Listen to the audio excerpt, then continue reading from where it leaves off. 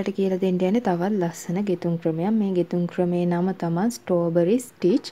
Strawberry ගෙඩියක් හැඩයට අපි පිරවැලි වලින් හදාගෙන ලස්සනට ගොතා ගන්න ස්ට්‍රෝබරි ගෙඩි තියෙන විදිහට ඔයාලට මේ ස්ට්‍රෝබරි ස්ටිච් එක බ්ලැන්කට් එකකට ඒ වගේම බෑග් එකකට පර්ස් එකකට වගේ නිර්මාණය කරගන්න පුළුවන්. ඔයාලට අවශ්‍ය නම් තොප්පියකට ඔයාලට කැමති දෙයකට යොදා ගන්න පුළුවන්. ඔයාලා මේක ඉගෙන ගත්තාම මේ ගෙතුම් රටාව ඉගෙන ගත්තාම ඔයාලට අවශ්‍ය තැනදී නිර්මාණ වලට මේ ගෙතුම් රටාව යොදා ගන්න පුළුවන්. අපි දැන් බලමු මේක ගොතාගන්නේ කොහොමද කියලා. මම මුලින්ම දම්වැල් 27ක් ගත්තා. දම්වැල් 27ක් ගොතාගෙන ඊළඟට තුන්වෙනි දම්වැලේ ඉඳන් භාග තුනකට පිරවිලි එකකට එක ගානේ ගොතාගත්තා. අපිට මේ ස්ට්‍රෝබරි ස්ටිච් එක ගොතන්න පාට දෙකක් ඕන වෙනවා. කොළ පාටයි රතු පාටයි. මම මේකට දැන් ගත්තේ ලා කොළ පාට. තද කොළ පාට තියෙනවා නම් ගොඩක් හොඳයි. මං ගාව තියෙන ලා කොළ පාටින්ද මම ලා කොළ පාට ගත්තා. ඒ වගේම රතු පාට ඕන වෙනවා. මම මෙතන දම්වැල් 27ක් ගොතාගත්තා. දම්වැල් 27ක් ගොතාගෙන තුන්වෙනි දම්වැලට භාග තුනකට පිරවිලි එකක් ගොතලා ඊළඟට භාග තුනකට පිරවිලි එකකට එක ගානේ ගොතා ගන්නවා. මෙතන භාග තුනකට පිරවිලි 25ක් තියෙනවා.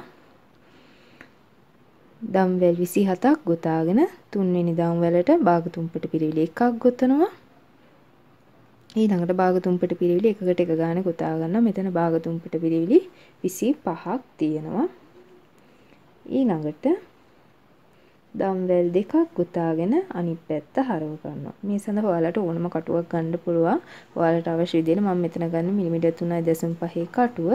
දම්වැල් දෙකක් ගොතාගෙන අනිත් පැත්ත හරවගෙන අපි භාග තුනකට පිරවිලි එකකට එක ගානේ දෙකක් ගොතා ගන්නවා මුලින්ම. භාග තුනකට පිරවිලි 1යි. ඊළඟ භාග තුනකට පිරවිල්ලට මේ විදිහට ලූප් අරගෙන අපි රතු පාට නූල ගන්න ඕන. රතු පාට නූල අරගෙන මේ විදිහට තියාගෙන ඊළඟට මේ රතු පාට නූලෙන් තමයි අපි මේ ලූප් ටික අයින් කරන්නේ. මෙන්න මේ විදිහට. ඊළඟට දැන් මේ කොළ පාට නූලයි මේ රතු පාට නූල ඉතුරු ටිකයි මේ විදිහට තියාගන්න ඕන. රතු පාට නූලේ අපි සම්බන්ධ කරපු කොටසයි කොළ පාට නූලයි මේ විදිහට තියාගෙන අපි ඊළඟ පිරවිල්ලට භාග තුනකට පිරවිලි 5ක් ගොතා ගන්නවා. මේ නූල් දෙකත් මේ විදිහට අහු වෙන විදිහටම ගොතා ගන්න.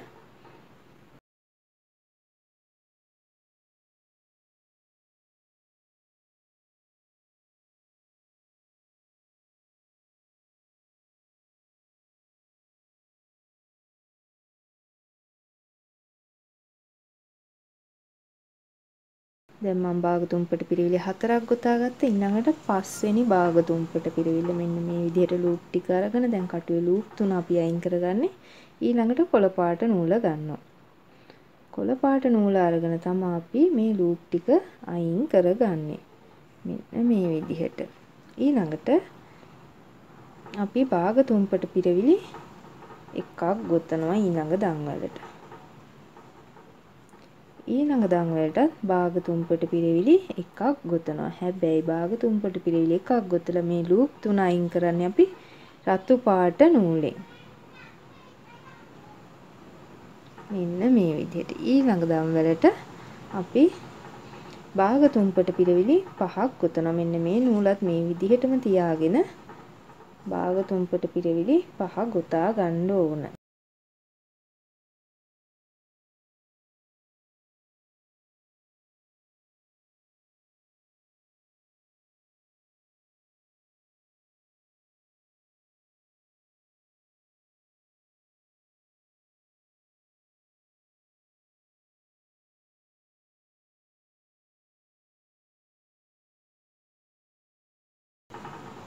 ඔන්න පස්වෙනි භාග තුනකට පිරවිල්ල. පස්වෙනි භාග තුනකට පිරවිල්ලේදී අපි රතු නූල අයින් කරලා මේ කොළ පාට නූලෙන් මේ ලූප් ටික අයින් කරනවා. මෙන්න මේ විදිහට.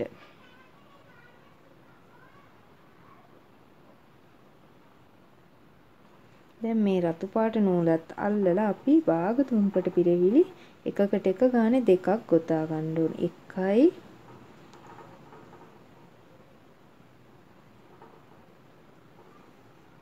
දෙකයි. ඔන්න දෙකක් ගොතනකොට අපි දෙවෙනි පිරවිල්ලේදී කොළ පාට නූල අයින් කරලා අපි රතු පාට නූලෙන් තමයි මේ ලූප් ටික අයින් කරන්නේ. මෙන්න මේ විදිහට ඊළඟ දම්වැලට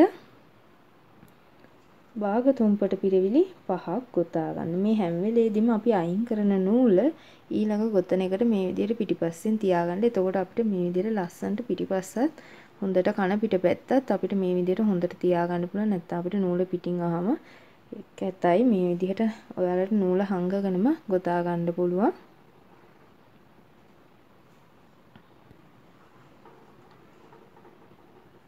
ඊළඟට ඔන්න ඊළඟ දන් වලට භාග තුම්පට පිරවිලි 5ක් ගොතනවා.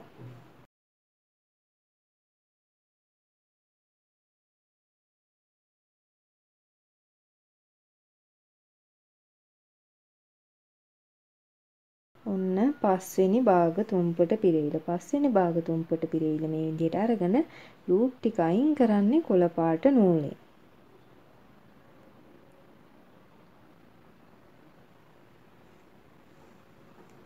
මෙන්න මේ විදිහට. ඊළඟට රතු පාට නූල මේ විදිහටම තියාගෙන අපි මෙතනට භාග තුම්පට පිරවිලි එකක් ගොතනවා. ආපහු භාග තුම්පට පිරවිලි එකක් ගොතනවා. මේ භාග තුම්පට පිරවිලි ලූප් ටික අයින් කරන්නේ අපි රතු පාට නූලෙන්. මේ විදිහට. ඊළඟට ඊළඟ දන් වලට අපි ආපහු භාග තුම්පට පිරවිලි 5ක් ගොතා ගන්න. මේ නූලත් මේ විදිහටම තියන්න පිරවිලි වලට අහු වෙන විදිහටම.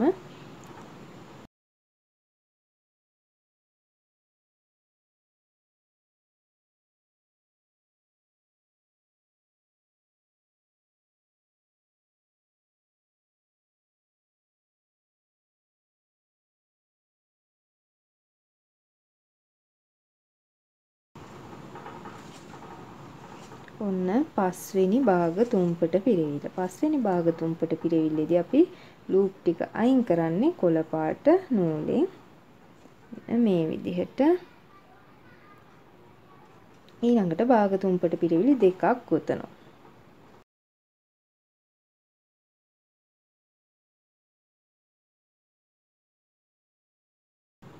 ඔන්න දෙවෙනි භාග තුම්පට පිරවිල. දෙවෙනි භාග තුම්පට පිරවිලේදී අපි නූල් ටික අයින් කරන්නේ මේ ලූප් ටික අයින් කරන්නේ රතු පාට වූල් එකෙන්. මෙන්න මේ විදිහට. ඊළඟට අපි මෙතනට භාග තුම්පට පිරවිලි 5ක් ගොතනවා ඊළඟ දම් වලට.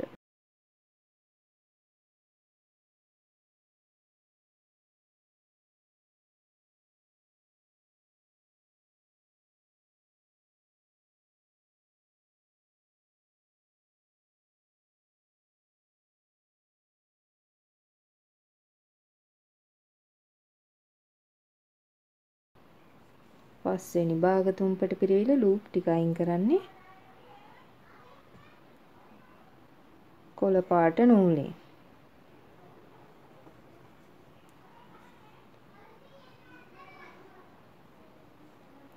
භාග තුම්පට පිරවිලි එකකට එක ගානේ 2යි. භාග තුම්පට පිරවිලි 1යි. ඊළඟ භාග තුම්පට පිරවිල්ල මේ විදිහට නූල ඇදලා ගන්නවා. ලූප් ටික අයින් කරන්නේ රතු පාට නූලෙන්. ඊළඟට මෙතනට භාග තුම්පට පිරවිලි 5යි.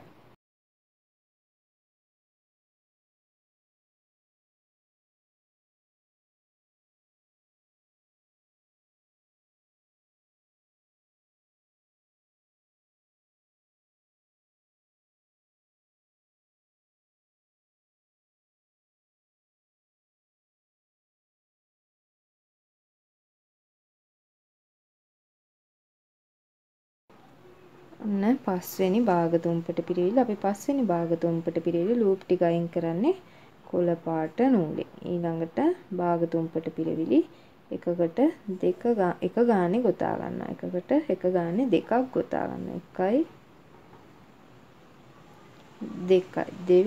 2යි. දෙවෙනි භාග තුම්පට පිරවිල ලූප් ටික අයින් කරන්නේ රතු පාටි. ඊළඟ පිරවිල්ලට අපි භාග තුම්පට පිරවිලි 5ක් ගොතා ගන්නවා.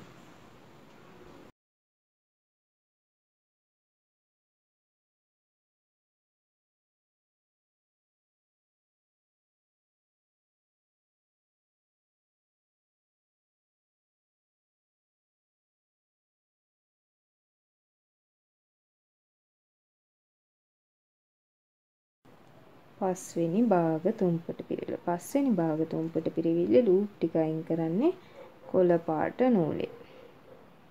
ඊළඟට භාග තුම්පට පිරවිලි එකකට එක ගානේ දෙකක් ගොතා ගන්නවා.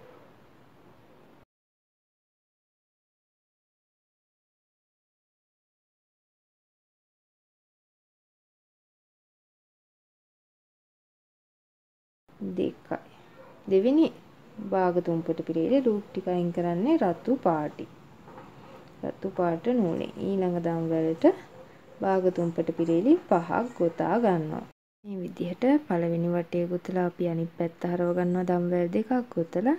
දැන් මේ රතු පාට නූල මේ විදිහට තියාගන්න. ඔයාලා රතු පාට නූල පිරවිලි ඇතුළෙම මේ විදිහට අපි දැන් කලින් ගොතා ගත්තා වගේ තියාගෙන මේ විදිහට ගොතා ගන්නත් පුළුවන්. එහෙම නැත්නම් නූල කපලා ඊට පස්සේ ඔයාලට ආපහු ඕන තැනදී සම්බන්ධ කරගන්නත් පුළුවන්. ඔයාලට කැමති විදිහකට මම මෙතනින් නූල කපනවා. මොකද මේ පිරවිලි අස්සෙන් ගොතනකොට මේ වූල් එකෙන් මේ පාට පේනවා. ඒක නිසා මම මේ මෙතනින් කපා ගන්න. දැන් මහත වූල් එකක් වගේ නෑ. එහෙම පාට පේන්නේ නෑ ඇතුලෙන්. මේ අපි මේ නූල ඇතුලෙන් යවනවා කියලා පේන්නේ නෑ. ඒකින්ද මහත වූල් එකකින් නම් ඔයාලට මේ විදිහට පිරවිල්ල අතරින්ම තියාගෙන මේ ගොතා ගන්න පුළුවන්. දැන් බලමු දෙවෙනි වටේ. දෙවෙනි වටේ දම්වැල් දෙකක් ගොතලා මෙන්න මෙතන මේ තියෙන පිරවිල්ලට භාග තුම්පට පිරවිලි එකක් ගොතනවා. ඊළඟට භාග තුම්පට පිරවිලි එකක් මෙන්න මෙතන අපි මේ ගොතාගත්ත පිරවිලි පහේ පළවෙනි පිරවිල්ලට මේ විදිහට භාග තුම්පට පිරවිලි එකක් ගොතලා ලූප් අයින් කරන්න. ඒ ලූප් ටිකෙන්ම තියෙනකොට ආපහු කටුව වටේ නූල පටලලා ඊළඟ පිරවිල්ල ඇතුලෙන් කටුව දානවා. ආපහු ඊළඟ පිරවිල්ල ඇතුලෙනුත් ආපහු ඊළඟ පිරවිල්ල ඇතුලෙනුත් ඊළඟ පිරවිල්ලෙන් මේ විදිහට පිරවිලි පහෙන්ම අපි කටුව දාලා ලූප් ඇදලා ගන්නවා. භාග තුම්පට පිරවිලි කරන විදිහට ලූප් අයින් කරන්න. දැන් ඊට පස්සේ අවසානයේ මේ ලූප් ඔක්කොම එකවර අයින් කරනවා. මේ විදිහට හොඳට ඇදලා ඊළඟ මෙතන පිරවිල්ලට භාග තුම්පට පිරවිලි එකක් ගොතනවා. මේ විදිහට ඊළඟ පිරවිල්ලටත් භාග තුම්පට පිරවිලි එකයි. ඊළඟට අපිට මෙතන පිරවිලි පහ. පළවෙනි පිරවිල්ල ඇතුලෙන් කටුව දාලා නූල ඇදලා ගන්නවා. ආපහු කටුව වටේ නූල පැටලලා දෙවෙනි පිරවිල්ල ඇතුලෙන් ආපහු කටුව වටේ නූල පැටලලා තුන්වෙනි පිරවිල්ල ඇතුලෙන් ආපහු කටුව වටේ නූල පැටලලා හතරවෙනි පිරවිල්ල ඇතුලෙන් ආපහු පස්වෙනි පිරවිල්ල ඇතුලේ. දැන් මේ ලූප් ටික ඔක්කොම එකවර අයින් කරනවා. මේ විදිහට අයින් කරලා අපි ඊළඟ පිරවිල්ලට භාග තුම්පට පිරවිලි එකක් ගොතා ගන්නවා. මේ විදිහට ඊළඟ පිරවිල්ලටත් භාග තුම්පට පිරවිලි එකයි. ඊළඟට අපිට ආපහු මේ පිරවිලි පහට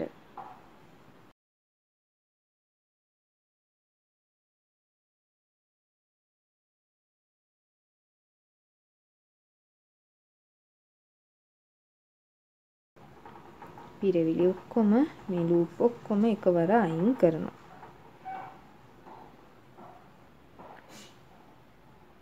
ඊළඟ පිරවිල්ලට භාග තුම්පට පිරවිලි එකයි.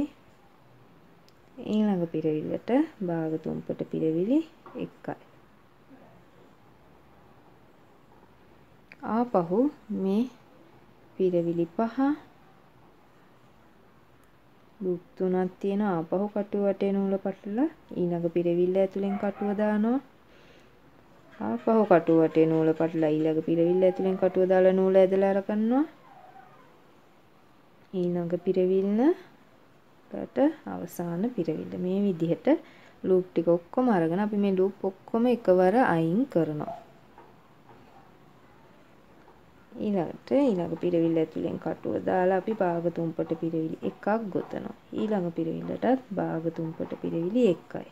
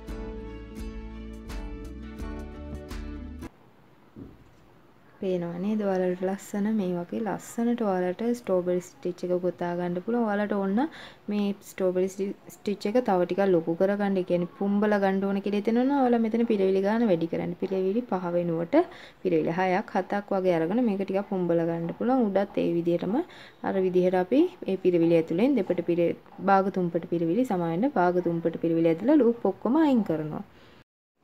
මේ විදිහට පළවෙනි වටේ ගොතා ගත්තට පස්සේ ඊළඟට දෙවෙනි වටය. සම්වැල් දෙකක් ගොතලා අනිත් පැත්ත හරවලා මුලින්ම භාග තුම්පට පිරවිලි එකකට එක ගානේ 3ක් ගොතා ගන්න ඕනේ. 1යි 2යි 3යි. තුන්වෙනි එකේදී ලූප් ටික අයින් කරන්නේ අපි රතු පාට නූලෙන්.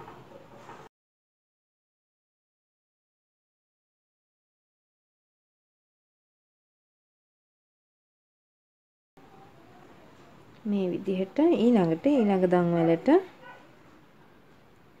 භාග තුම්පට පිරවිලි 5ක් ගොතනවා.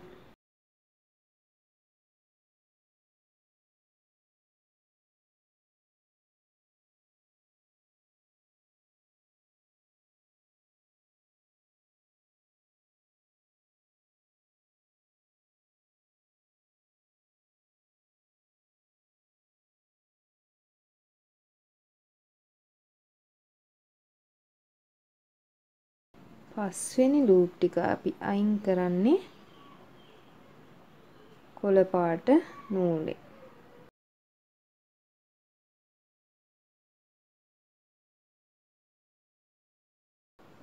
ඊළඟට අපි ආපහු භාග තුම්පට පිරවිලි දෙකක් ගොතනවා. 1යි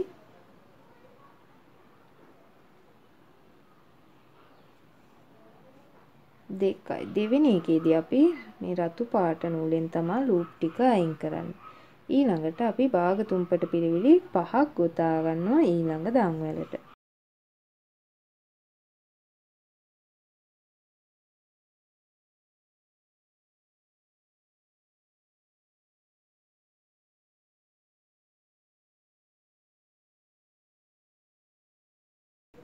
පස්වෙනි භාග තුම්පට පිරවිලි ලූප් ටික අයින් කරන්නේ අපි කොළ පාට නූලෙන්. ඊළඟට භාග තුම්පට පිරවිලි එකක් ගොතනවා.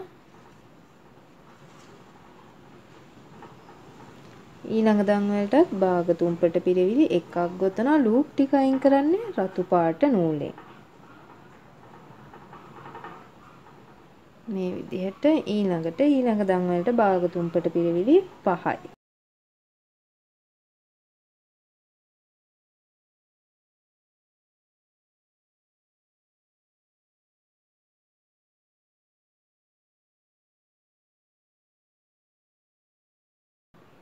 ඔන්න පස්වෙනි භාග තුම්පට පිරවිලි ලූප් ටික අයින් කරන්නේ කොළ පාට නූලෙන්. මේ විදිහට ඊළඟට අපි මේ නූල හැම වෙලෙම ඉතුරු නූල පිටිපස්සෙන් තියාගෙන අපි ඒ නූලත් අල්ලලම පිරවිලි කරගන්න ඕනේ. ඊළඟට භාග තුම්පට පිරවිලි 2යි.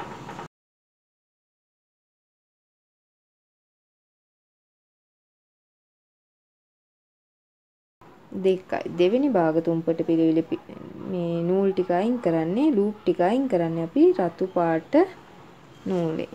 මේ විදිහට ඊළඟට අපි ඊළඟ දන්වැලට භාග තුම්පට පිරවිලි 5යි.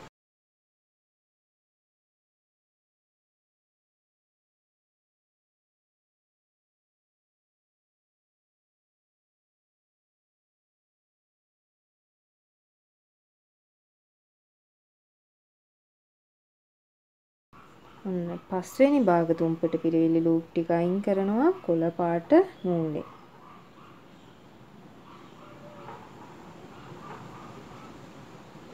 ඊළඟට භාග තුම්පට පිරවිලි 1යි. ඊළඟ දන්වැලටත් භාග තුම්පට පිරවිලි 1යි. මේ දෙවෙනි භාග තුම්පට පිරවිලි ලූප් ටික අයින් කරන්නේ අපි රතු පාට නූලෙන්. ඊළඟ දන්වැලට භාග තුම්පට පිරවිලි 5යි.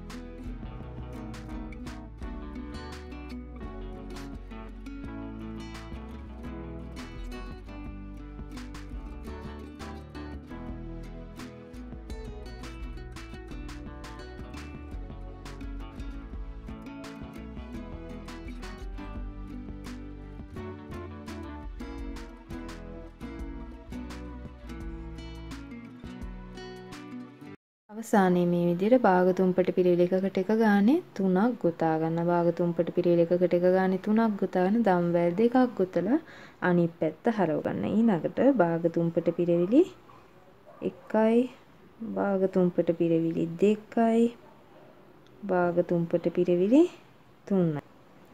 භාග තුම්පට පිරවිල එකකට එක ගානේ 3ක් ගොතා ගන්න. ඊළඟට මේ නූල මේ පැත්තෙන් තියලා කටුව වටේ නූල පටලලා පළවෙනි පිරවිල්ල ඇතුලෙන් කටුව දාලා නූල ඇදලා අර ගන්නවා. ඊළඟට කටුව වටේ නූල පටලලා දෙවෙනි පිරවිල්ල ඇතුලේ ආපහු කටුව වටේ නූල පටලලා තුන්වෙනි පිරවිල්ල ඇතුලෙන් කටුව වටේ නූල පටලලා හතරවෙනි පිරවිල්ල ඇතුලෙන් ඊළඟට ආපහු අවසාන පිරවිල්ල ඇතුලෙන් මේ විදිහට ලූප් ටික අපි ඇදලා අරගෙන ඊළඟට මේ ලූප් ටික ඔක්කොම එකවර අයින් කරගන්න.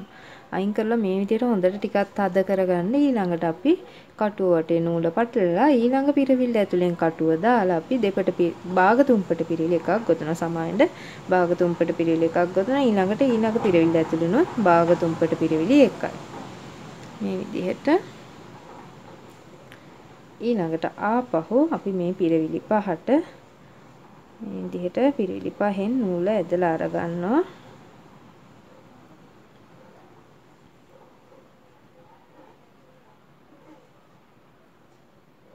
මේ ලූප් ටික ඔක්කොම අයින් කරනවා. අයින් කරද්දී ඔයාලා හොඳට ඇදලා ටිකක් තද කරගන්න. ඊළඟට අපි ඊළඟ පිරවිල්ලට භාග තුම්පට පිරවිලි එකක් ගොතනවා. ආපහු ඊළඟ පිරවිල්ලටත් භාග තුම්පට පිරවිලි එකයි.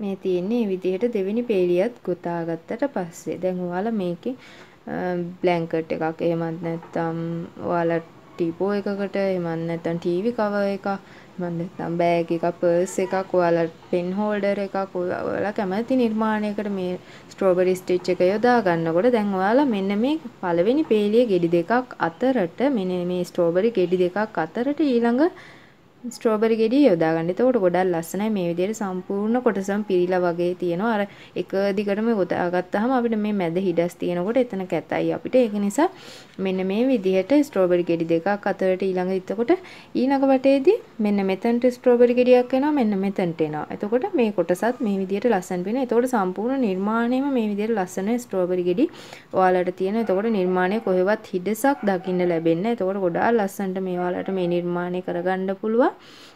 ඔයාලට ලස්සන පාට දෙකක් තද රතු තද කොළ නැත්නම් මේ විදිහට ලා කොළ වුණත් ඔයාලට කැමති විදිහට පාට යොදා ගන්න පුළුවන්. එහෙමත් නැත්නම් ඔයාලට පුළුවන් මේ පසුබිමට වෙන වර්ණයකුත් මේ කොළ මේ විදිහට කොළ පාටිනුත් ඊළඟට ස්ට්‍රෝබරි ගෙඩිය සුදු පාටිනුත් පාට තුනක් යොදාගෙන ඔයාලට කරගන්නත් පුළුවන්. ඔයාලට මතක තියාගන්න ඔයාලා ඊළඟට ගන්න පාට අපි දැන් මෙතන භාග තුම්පට පිරවිල්ලක් කරනකොට ඊළඟට අපිට කොළ පාට නම් ඕන. අන්න ඒ පිරවිල්ලේ ලූප් ඇතුලෙන් ඊළඟ පාට ඇදලා ගන්න ඕන. ඊළඟට දැන් මම මෙතනට ස්ට්‍රෝබරි ගෙඩියක් ගොතා ගන්න ඕන. ඊළඟට 1 2 3යි. මෙතන දෙවෙනි එක 1 2 3. එතකොට පිරවිලි දෙකයි. මේ විදිහට ඔයාලා හදා ගන්න ඕනේ. දැන් පළවෙනි එකේදී මම එකක් ගොතනවා ඊළඟ තැනට. ඊළඟට පිරවිලි දෙකක් 1 2 භාග තුම්පට පිරවිලි දෙකයි තුන්වෙනි තැනට. ඊට පස්සේ ආපහු 1 2 ඊළඟට ආපහු තුන්වෙනි තැනට ස්ට්‍රෝබරි ගෙඩියක්. දම්වැල් දෙකක් ගොතලා අනිත් පැත්ත හරවනවා. එක භාග තුම්පට පිරවිල්ලක් පළවෙනියට ගොතා ගන්නවා. දැන් එක භාග තුම්පට පිරවිල්ලන්නේ අපි පළවෙනිට ගොතා ගන්න. ඊළඟට අපිට ස්ට්‍රෝබරි ගෙඩිය තමයි ඉන්නේ. ඒකින්ද අපි ඒ නූල ඇදලා අරගන්න ඕන.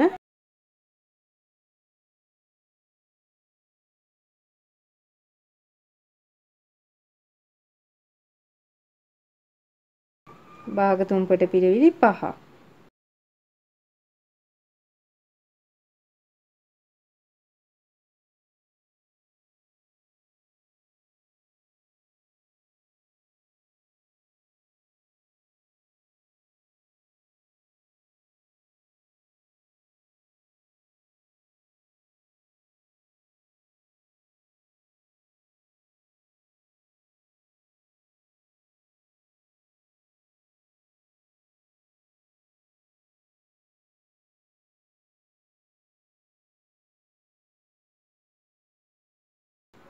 ඊළඟට භාග තුම්පට පිරවිලි 2යි. 1යි 2යි දෙවෙනි එකේදී අපි ලූප් ටික අයින් කරන්නේ රතු පාට නූලෙන්.